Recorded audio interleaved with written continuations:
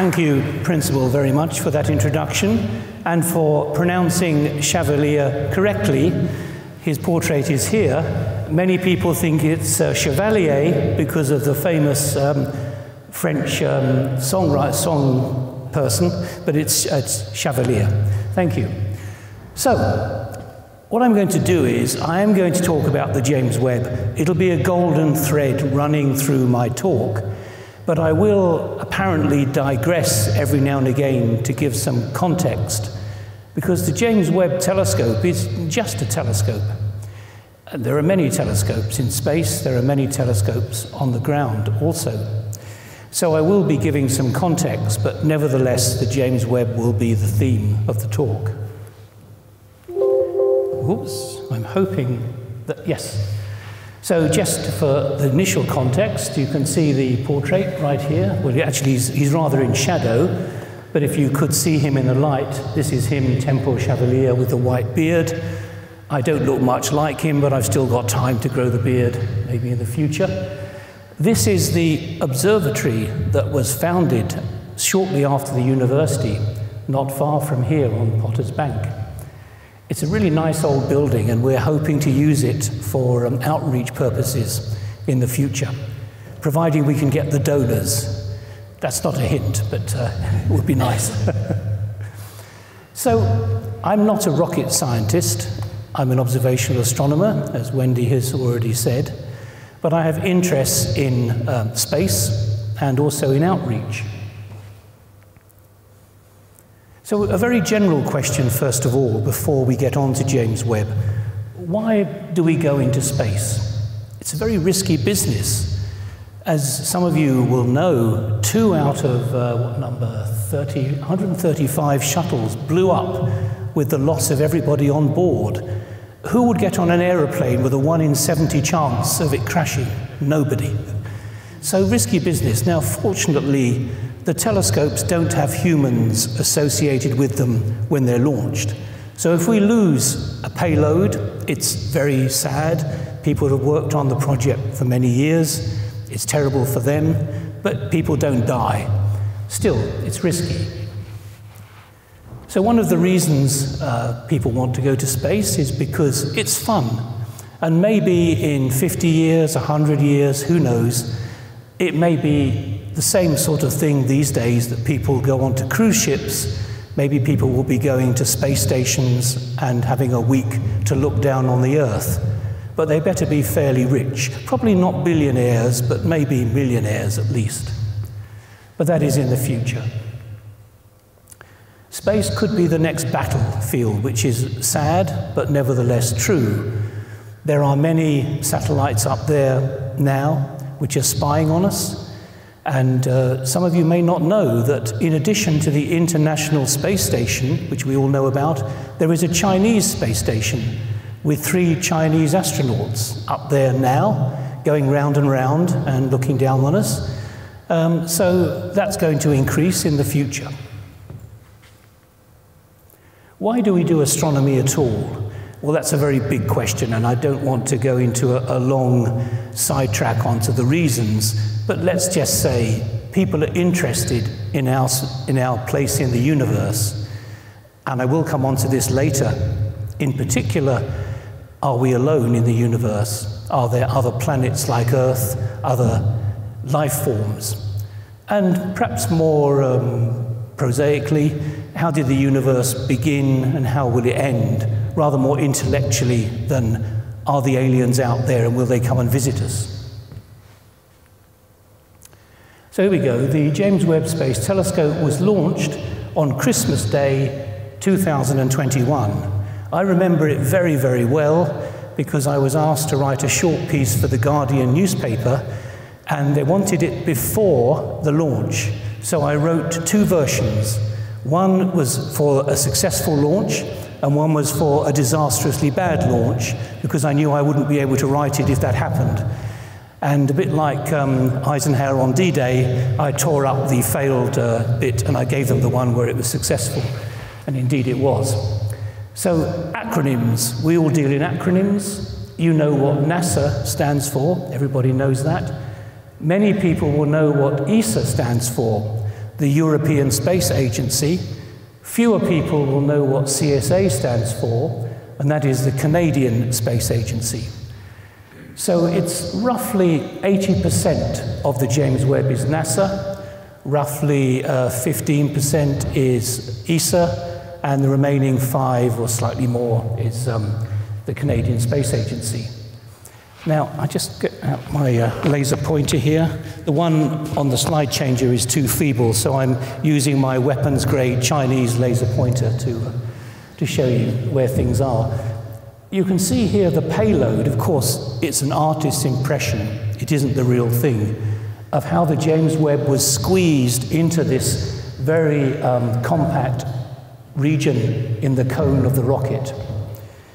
It had to then deploy, and as you can see here, this is a full-size model of the James Webb Telescope, not the original, because NASA didn't want it to get rained on in the parking lot, but nevertheless a full-size model. So clearly, that wasn't going to fit in here. So it had to be folded up, a bit like a flower, and then unfold. So I'm one of about 2,000 scientists and many more engineers that have been involved with the James Webb for perhaps 20 years. I've lost track, to be honest. It's via the European Space Agency that I became involved through committees, which I won't bore you with, but by being on committees, I got associated with instruments and now with the science. So now I'm getting the benefit of those 20 years of boring committees. This is one segment of the telescope. There are 18 segments here, hexagons that fold out to make a 6.5-meter mirror, effectively. And this is just one of them. If people that live in Durham want to go and see this, it's in the foyer of the Ogden Center West Physics Building. I use it for outreach purposes. It's not an original, but it's the full size. I had it made by a bathroom company, and it was a lot cheaper. So if you want to go and see it, you can see it through the window. Who was James Webb? Normally, when they launch a space telescope or a satellite to study the universe, they name it after a famous scientist. So there is a Newton satellite, there's an Einstein satellite, there's a Kepler satellite. I could go on and on. But the people in NASA, not the gentleman concerned, the people that came after him, the administrators said, we're fed up with all these satellites being named after famous astronomers. Let's have one of them named after us. And so they chose James Webb because he was in charge of the Apollo moon program, the landing program. So, okay. Now, there's a controversy, which I can't go into now, but it's a very interesting thing for those of you that want to go into it to look at on social media, about whether he was a suitable person. As I say, I can't go into it now. There's different views. There's a lot of literature on it. But nevertheless, this is the name of the telescope, and we continue to use it. For historical reasons, I'm going to mix up JWST, James Webb Space Telescope, with Webb. I'll use these things interchangeably. So you have to forgive me if you get both of these in different slides. So there's a heritage of space telescopes. This is one which I worked on the data from long time ago, during my PhD, in fact. I'm that old, 1978. And you can see here a charming lady next to a model of this telescope. And it was only 18 inches, or if you prefer, 45 centimeters across. The mirror was that small. So that's the size of an amateur telescope that, if any of you are amateur astronomers, you might have an 18-inch telescope in your garden or in your loft or wherever. That's how big it was. But it was fantastic because it was above the atmosphere and it could reach the wavelengths which we cannot reach from the Earth because the atmosphere absorbs those wavelengths. I have a friend here in the audience who also used this telescope, and we've published many, many papers, and the data is still used because of the archives, even now. So a tiny telescope, 18 inches mirror size across, was fantastically useful. So this is part of the heritage. So here we go, the Space Telescope and the Hubble. Of course, this is just an artist's rendition. We can't go into space and take pictures of these two telescopes as they are now. They're both in orbit. The James Webb is 1 million miles from Earth. The Hubble telescope is a few hundred kilometers going round and round and round in what we call low Earth orbit. I show them together because they're on the same scale. So the mirrors of the James Webb, the 18 mirrors, give an effective diameter of 6.5 meters. So if you can imagine that, I think every pace is a meter, so it's 1, 2, 3, 4, 5, 6.5. So the mirror is roughly the screen plus a little bit in the shape you can see here, whereas the Hubble mirror is much smaller. As I said in the slide, it's horses for courses. The Hubble telescope was launched in 1990, so it's really old. But because it was in the low Earth orbit, it was possible for astronauts, some of whom were my friends actually, to go up and fix it.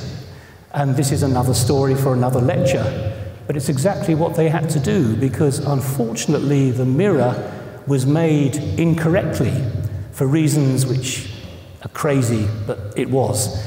However, courageous astronauts were able to go up and to insert little mirrors, a bit like contact lenses, which is what I wear now, into the instruments to correct the optics, and everything was more or less perfect. So it was heroic that they fixed it.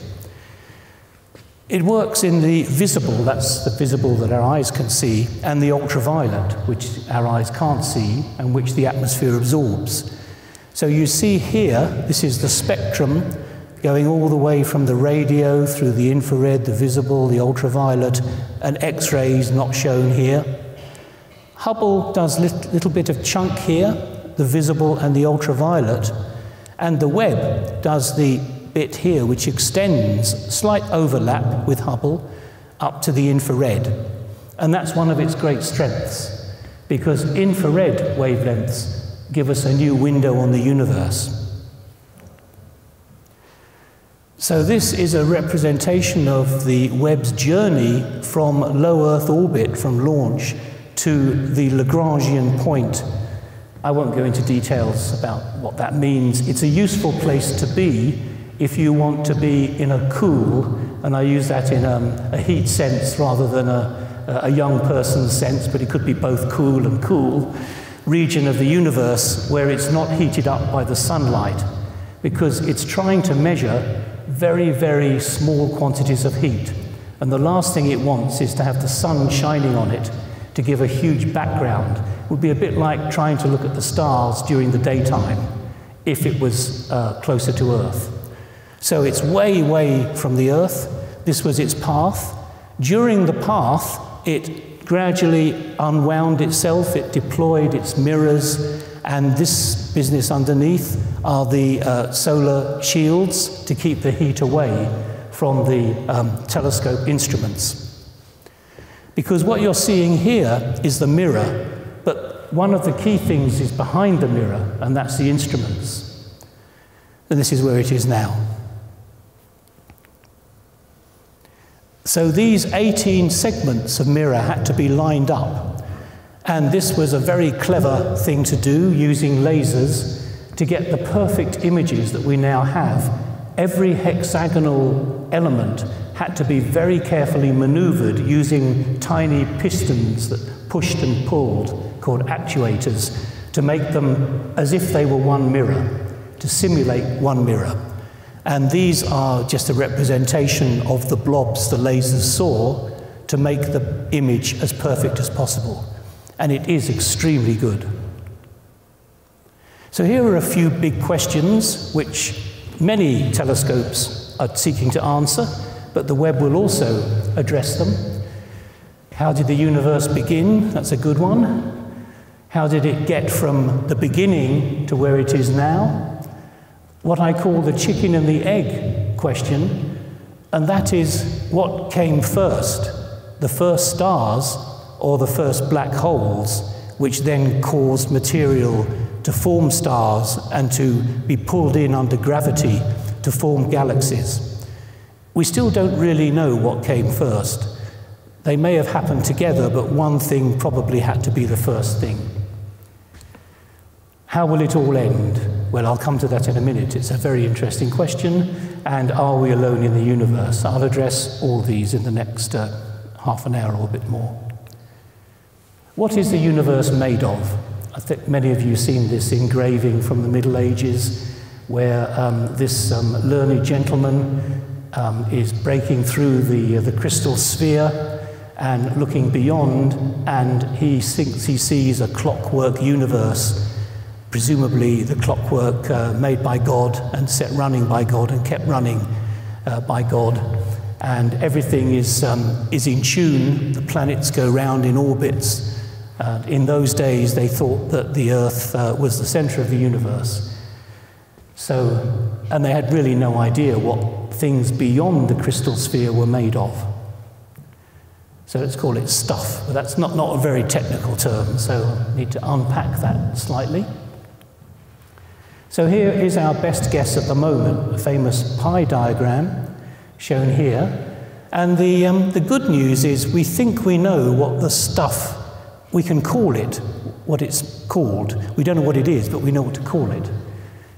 On the right-hand side, what we call normal matter is everything in this room, in the Earth, in the sun, in the stars that we can see, and we call that normal matter.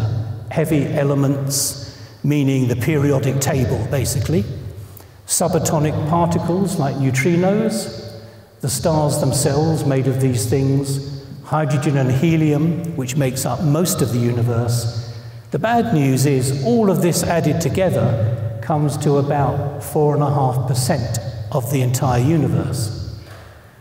Now, dark matter, which you may have heard of, we have somebody here in the university called Carlos Frank, who spends most of his time trying to get the computer to answer the question of what is dark matter. No luck yet, but it keeps him busy. So 25% roughly of the universe, or actually it's, 21% I should say, is made up of this. We think it's probably a subatomic particle, but we don't know what sort of particle. It's not a Higgs boson, but it might be something that we haven't yet discovered. So that's ongoing. Now, the real problem is that 74%, shown here in blue, is dark energy. And nobody has a clue what that is, except that we think it exists because of the rate of expansion of the universe not acting as it should. We may be completely wrong, because when you have a huge question mark represented by the blue here, it might be telling us that our basic model is wrong. But we haven't yet figured out a better one. Well, most people, when I say people, I mean astronomers, don't think there's a better one than that dark energy exists. It's a sort of negative pressure, but it's totally weird. So now the timeline of the universe. You may have seen this before. We start with the Big Bang, which is time equals 0, let's call it. Then in a tiny fraction of a second, subatomic particles are formed. Now we have this interesting term which we've used for many years called inflation. It doesn't mean what we now call of inflation for our daily lives. It means the universe expanded very, very rapidly for reasons we don't fully understand in the very early universe. It needed to do that to make the universe look like it does now. And then, past that period, there was a very long period between about 380,000 years, 13.7 billion years, where galaxies formed, evolved, clusters of galaxies formed, and now we have what we see now in our local universe. So, time equals 0, the Big Bang. Or I have a better description, actually, which I've come across quite recently, and that is everything, everywhere, all at once. What I mean by that is, where is the center of the universe? You're at the center of the universe, I'm at the center of the universe, everywhere's at the center of the universe. It's like saying, where is the center of a balloon that you're blowing up? Where's the center of the surface of that balloon? Well, it started at a point and it got blown up. So there isn't, everywhere is the centre. So that's why it's quite an interesting concept to call it this. I want to talk about time. So I've got about just over half an hour left to talk about time. Here we go. Time is marching on. So time goes in one direction.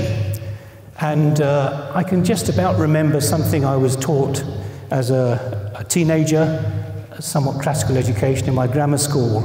And it goes something like this. The moving finger writes, and having writ moves on, nor all your piety nor wit can call it back to cancel half a line, nor all your tears wash out a word of it. I quite like that. It does give the impression that time is a one-directional thing. Let's move on. So types of time machines, I won't ask for a show of hands. Most of you will know that this is the movie representation of H.G. Wells' time machine from the 1950s movie. No prizes for this one, the DeLorean, and even less prizes for this one. But telescopes are one-way time machines. Looking back in time is looking back in distance.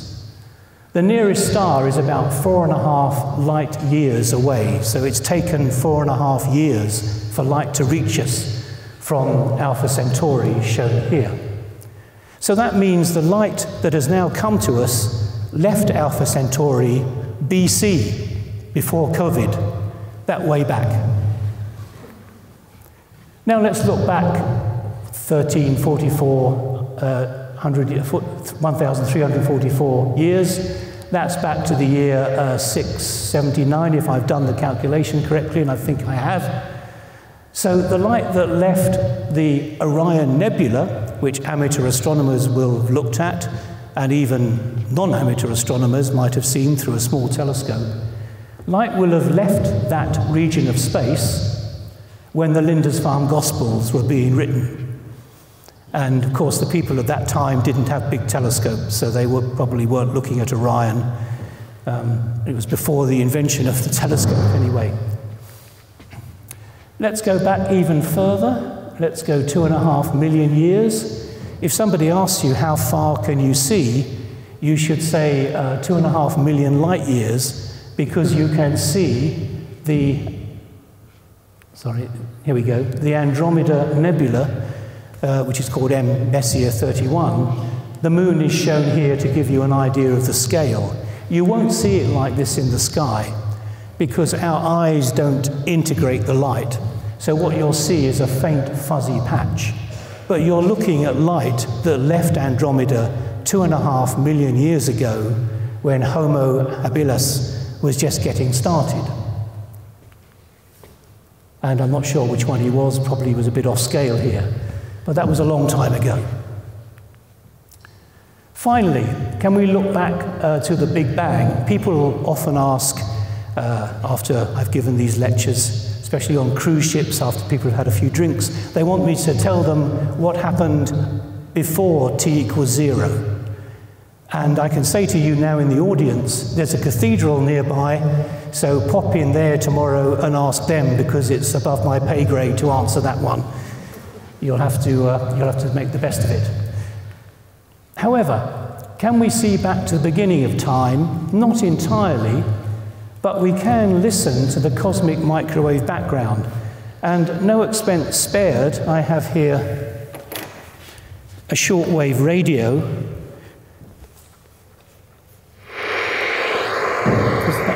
Does that you can hear that? So some percentage of that hiss is the echo of the Big Bang.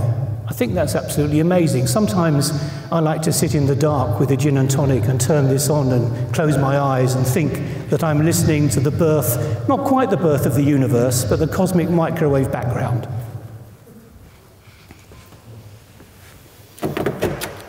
We'll get back to the web in just a second. So looking into the future, well, we can't really do that in real time, but we can predict. We can make a prediction using supercomputers and making models of what the universe will do in the distant future. Now, of course, our theories might be wrong, but our best guess at the moment, using computers here and elsewhere in the world to produce what we call the cosmic web,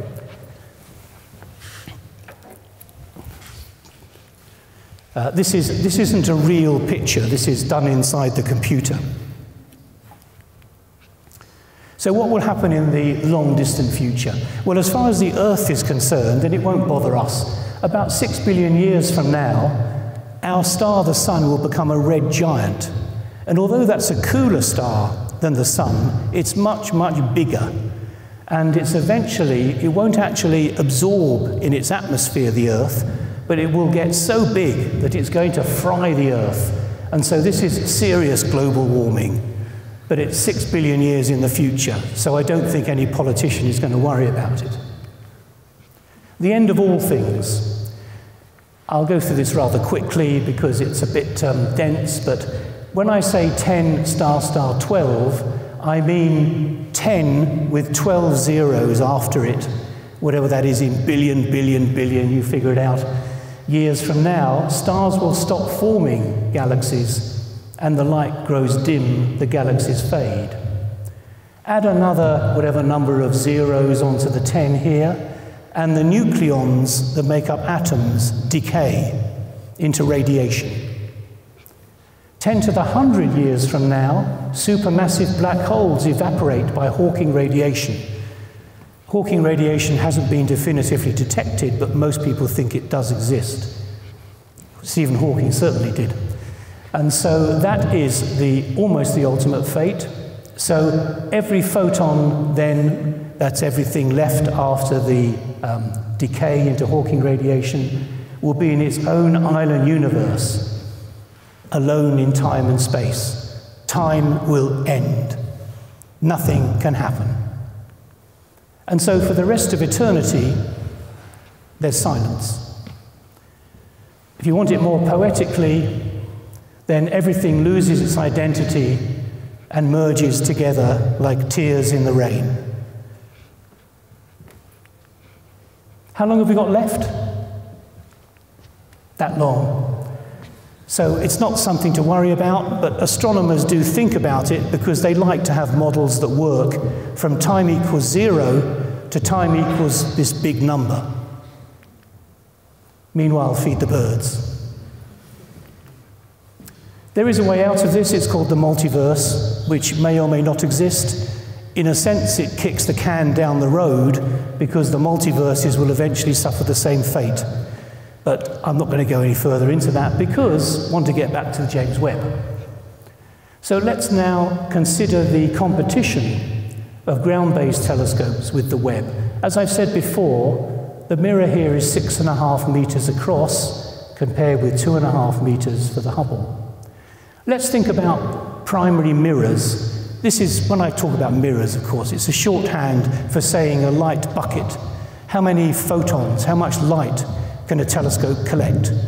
The bigger the light bucket, the better, because you can see fainter things. And so we have an 8-meter telescope in Chile. There are a series of them, actually. There's 4 of them together. Each one's 8 meter. And we somewhat unimaginatively call it the Very Large Telescope. We have another telescope which is being built at the moment consisting of these 7 elements that will again come together a bit like the James Webb to be effectively a 24-meter telescope. We call this the Giant Magellan Telescope, so a bit more original, no longer large, now giant. Any guesses for what this was going to be called? This is coming up in the future in Chile in about another 5 to 10 years. I'll give you a hint. It's the Extremely Large Telescope. And I didn't make this up. There was a plan, which is now, I think, gone away because the money is too much, for a thing called OWL. That's O-W-L. That was overwhelmingly large telescope. This is what it looks like for the ELT. These are not the real mirrors, these are just cutouts on the ground to show you how big the thing is going to be. 39 meters across, so it wouldn't fit into this room. There are some average people down here, 400 hexagonals, each one 1.4 meters across.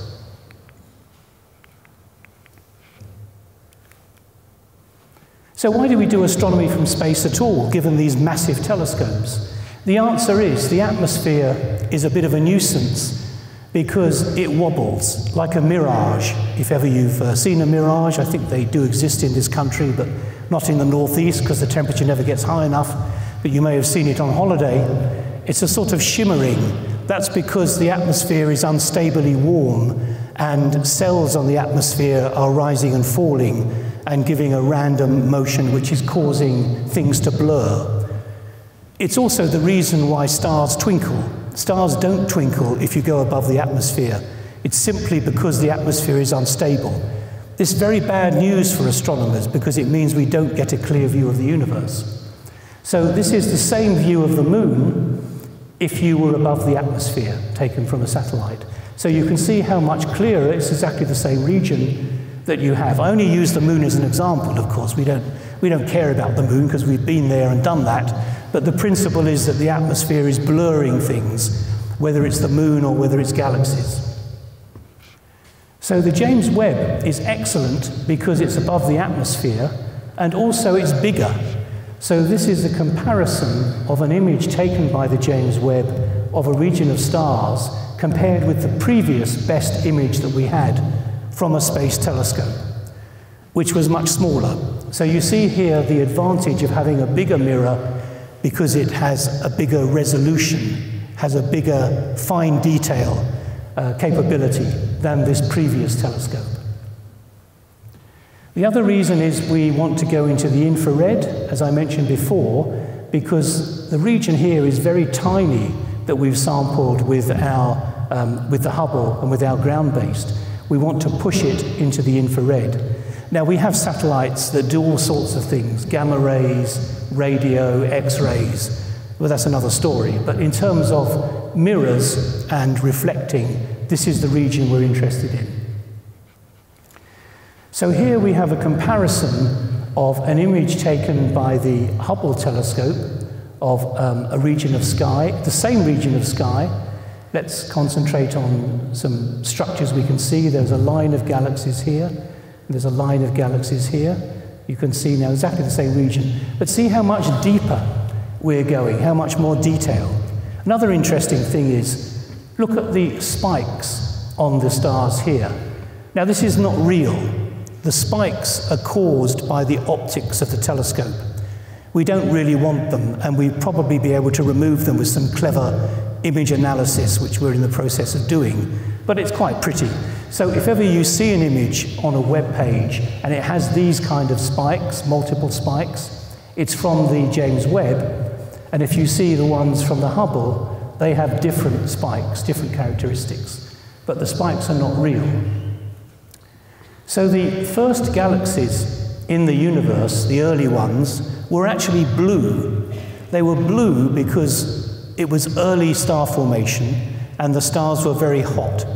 Just imagine a furnace. Maybe, actually I did metalwork at school because I initially went to a school where they did metalwork and then I transferred. And we had a furnace and it was all good fun. So if you look at a furnace, the temperature of the furnace gives you an idea of the temperature. The color, I meant to say, of the furnace gives you an idea of the temperature. If it's deep red, it's quite cold. If it's yellow, it's hotter. I don't think you've ever seen a blue furnace, but if you saw a blue furnace, it means it's super, super hot. So the young stars in the universe, in the early universe, were blue. However, because of the expansion of the universe, the wavelength got stretched. We call it the red shift. So it started off short wavelength blue, got stretched by the expanding universe, and now they're red. So it's good that we have the James Webb that can work in the infrared because it can see the early galaxies that were once blue. And I just noticed on a web page that the media still can't get their heads around this.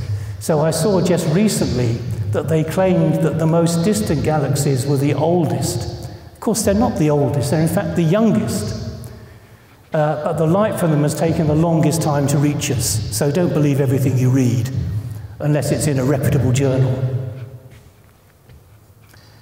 In addition to that, again, this is a Webb telescope image. We can use, this is a little bit complicated, but I'll try to explain it. We can use a cosmic magnifying lens, gravity. So if you imagine I've got a galaxy over here, forget about the picture for a moment, a galaxy here, and I'm over here, and in between there's a cluster of galaxies, a big cluster. The light from the galaxy over here is coming through the cluster and coming to me. And bizarrely, but it's true, it's general relativity, Albert Einstein was correct, that the cluster of galaxies can actually magnify the light behind where it is. So the light from the distant galaxy is magnified by the cluster. And these tadpole-y things look like, a bit like tadpoles. They're distant galaxies which are not this shape. They've been heavily distorted by the gravitational lens. But we can see them because they've been magnified, they're brighter. So we can see further back in time by using this cosmic magnifying glass of a cluster of galaxies between us and the distant galaxy. Very useful. So here are some pictures now, in the, I think, about 15 minutes or so I've got left. I'm going to talk a bit about Are We Alone in the Universe, which is of interest to most people. But before that, show you some pictures from the first 18 months. I should emphasize that it isn't really 18 months of real data, because the first 3 to 4 months of the James Webb was spent figuring out the optics, making sure the instrument worked, doing tests. So we didn't really get going with proper observations until well into the 18 months we've now had. But now we're in routine operation, so we're getting loads and loads of data. So here on the left is a Webb image of the same galaxy. Here on the right is a Hubble image. So the big difference is that the Hubble is seeing different types of stars, and the Webb is seeing regions that are emitting strong lines from atoms, and also there's lots of gas and dust in this region, so it looks quite different, but it's the same galaxy. It tells us different things. One thing I haven't really emphasized, because in a short lecture it's probably not the best thing to do, is that it's not just pretty pictures, even if we analyze those pretty pictures. We also take spectra. So we split the light up into many component wavelengths, and that way we can see what the elements are, the atomic, the molecular. We can see whether they're falling into the galaxy, the material, whether it's being thrown out from the galaxy, from the shift in wavelength. So spectra are fantastically useful, but they're not that easy to interpret in just a few minutes, which is why I haven't been emphasizing them. The James Webb has 2 cameras, one that works in the near infrared and one that works in the slightly longer infrared, and it has several spectrometers that do spectra in those regions as well. So here's another one, dramatic cosmic collisions. This is a galaxy which has had a collision with this object here, and it's a bit like almost ripples in a pond. The galaxy's gone through the center and has caused shock waves to spread out the material into the outer region. It's actually called the cartwheel, which is quite a nice name because it does look a little bit like a cartwheel. Closer to home, this is called the Pillars of Creation. When I say closer, of course, it's all relative, 6,500 light years away, but that's relatively close compared with different galaxies. The difference between the Hubble, shown here, and the Webb is that we're looking through the dust.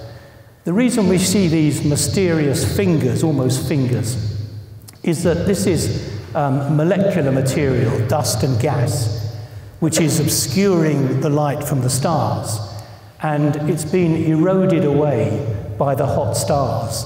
The hot stars have destroyed parts of the dust and given these strange shapes. A bit like, I suppose, stalactites and stalagmites, where the water erodes away these into strange shapes. Similar sort of concept. So here with the Webb, we're looking through the dust and the gas, and we're seeing the stars behind, and that's useful because that gives us more information about how stars are formed. So, what have we found out so far? I mean, this is only this is a brief list. There's many other things. But what we've seen so far, which has given us pause to think, and if there are any students in the audience, I'm sure there are numerous future PhD theses here. I won't be supervising them, but I'm sure somebody would. The earliest galaxies seem to be too big for our computer models. Doesn't seem to have been enough time from the t equals 0 to these early galaxies for them to get so big. So our computer models, and of course we told the computer what to do, so it's our fault, have somehow not got it right. We'll have to adjust the computer models. Also, the first massive black holes seem to be too big to have sucked in material. That's what I mean by growing. The black holes have been sucking in material and getting bigger and more massive. In the time available from t equals 0 to when we observe them now, they seem to be too big. How did they manage to do this in quite a relatively short time? At least a short time by the standards of black hole growth. And just to show that it's not all galaxies, very recently there seems to have been a very interesting result, which I'm not competent to comment on too much, about water found in a comet in the inner solar system. This is unexpected because we always thought that the inner solar system was too warm. This may have implications for how the oceans got formed on Earth, because we thought it was all from asteroids. But it could be that maybe comets played a role as well. Anyway, it's under investigation. And this is only the tip of the iceberg. We're getting new results, some of which fit with our models and some of which don't.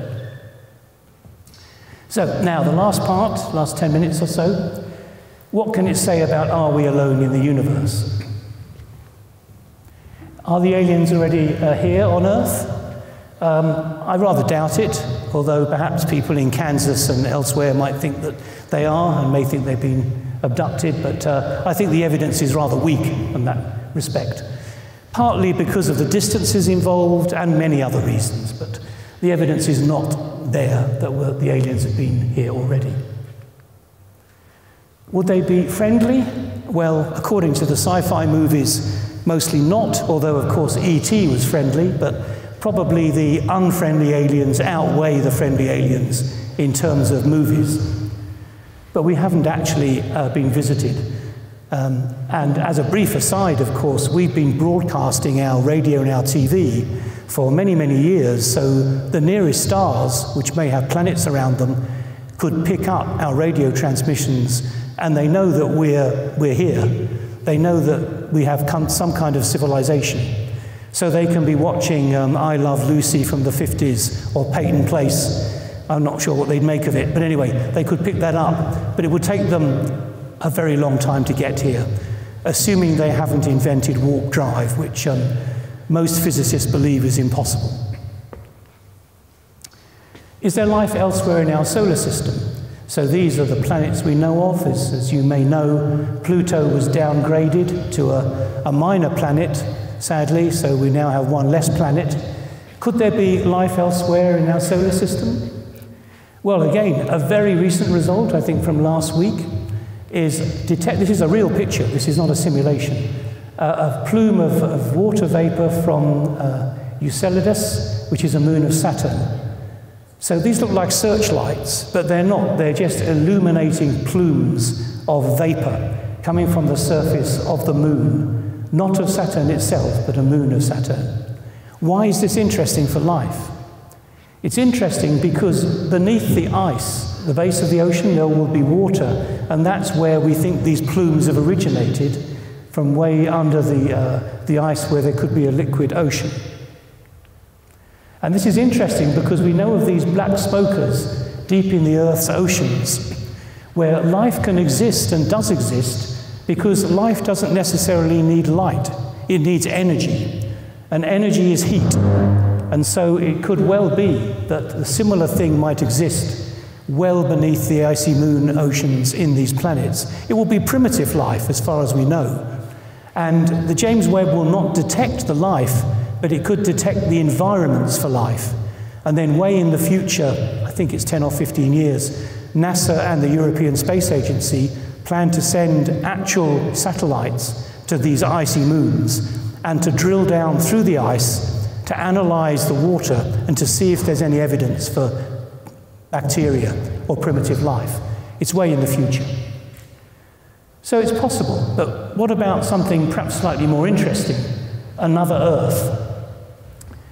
I've been showing you some simulations and artist impressions. This is an actual picture, a real picture of the Earth taken from 4 billion miles away. The Earth is not a square, but if you've tried on your mobile phone to keep expanding and expanding and expanding, eventually you reach the resolution limit and everything appears to be a pixel. And that's what you're looking at here. The Earth is 1 pixel. It's called, by Carl Sagan, the pale blue dot. So this is what the Earth would look like if you were an alien from that distance. So the question really is, and I have one here, my pale blue dot. Is there one trying to signal us from far away? We've been trying to detect signals, radio signals, using radio telescopes, but we haven't detected anything. So if there's a pale blue dot sending signals, we haven't yet detected them.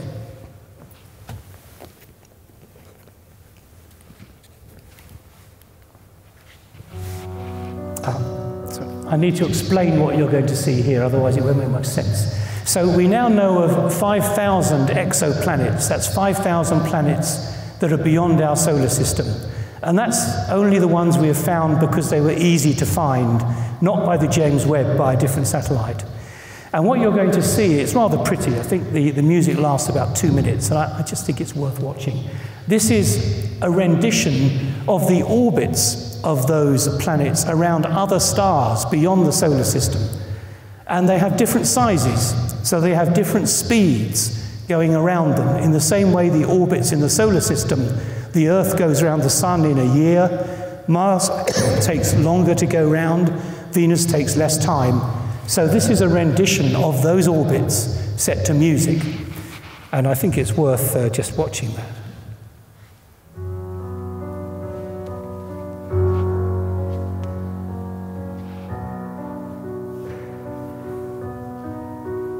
So although the images are not real images, the speeds are real speeds, slowed down, speeded up so we can see them.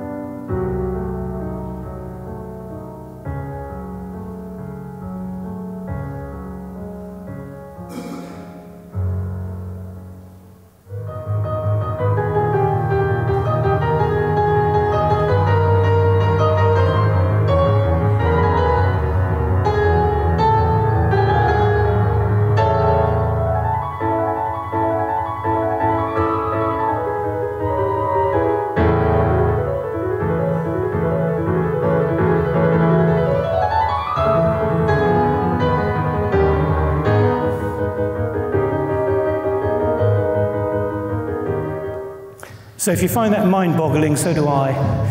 And we're finding more of these planets all the time. So just to show that NASA does have a sense of humor, they have an Exoplanet Travel Bureau website where they advertise various planets that have been discovered.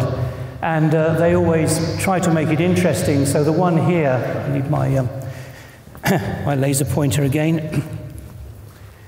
They advertise, because it has 2 suns, this is a boring name, but it says here, visit Kepler 16b, where your shadow always has company because there are 2 suns.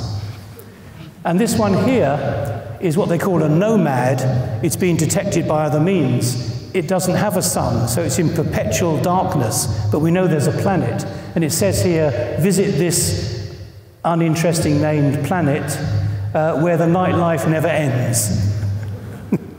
Sure, the students would like to go to that. So finishing off now, the first JWST image of an exoplanet came in quite recently. This is the star as seen on a photographic image, CCD image, and they managed, by a very clever technique, to separate the planet from the star. The big problem with exoplanets is, like the sun, if you look at the Earth from far away, the sun is just going to completely dominate the light. It's just going to blind you, and you won't see the Earth. So what they do is they have a clever little instrument that puts something, a spike, in the way of the star and gets rid of the light of the star so you can see the planet. So an analogy often used is trying to see an exoplanet is like looking for a firefly next to a searchlight. The firefly being the planet, the searchlight being the sun. You have to get rid of the searchlight and then you can see the firefly. And they managed to do that with a clever technique, and this is an image of an exoplanet. The white star here is where they have removed the star, the sun of the solar system. By removing that, they can now see the planet. Now, this is not an Earth-like planet. This is a big Jupiter. So it's very unlikely, unless it has moons, of course, that there's life, advanced life on this planet. But the principle is there, the principle of seeing exoplanets by blocking out the light from the host star. That's working. And finally then, I said I wasn't showing spectra, but I now have to show some spectra. If we want to look for the signs of intelligent life, we need to look at the atmospheres of these exoplanets. By the way, I assume you all know that by exo, it means beyond the solar system. So the exoplanets beyond the solar system. So the Earth has all these rather interesting features like ozone, water vapor. CO2 is very common. Venus has CO2, does not have ozone, does not have water vapor. Mars has CO2, and again doesn't have these signatures. So if we could take a spectrum of an exoplanet, not a hot Jupiter, but something like Earth, and if we saw an imbalance in the spectra, like the ozone, something's going on there, we call it a biosignature.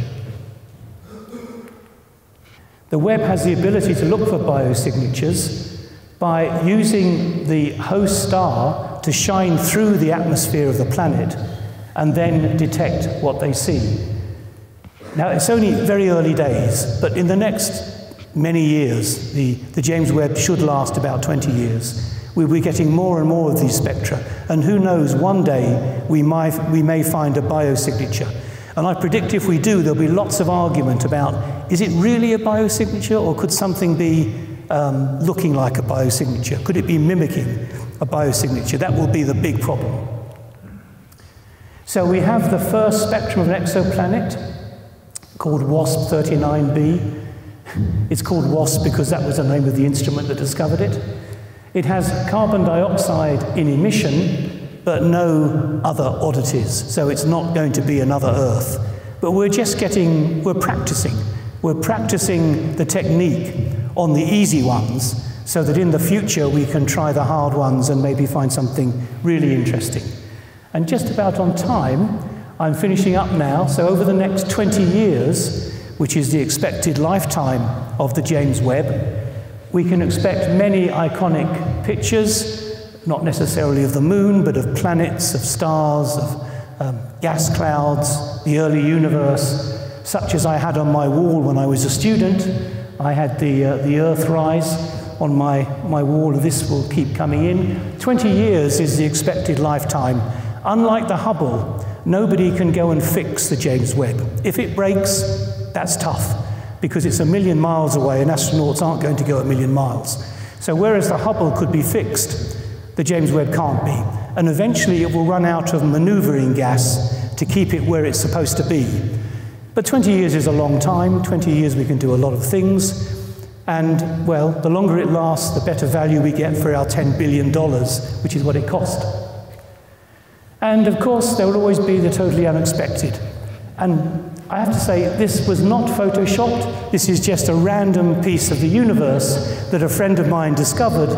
And of course, if you scatter some pebbles on the ground, they're going to form a pattern, aren't they? So eventually you're going to find a pattern, and this is the pattern that he found. So I was very grateful to him for that. So, watch this space, and thank you very much.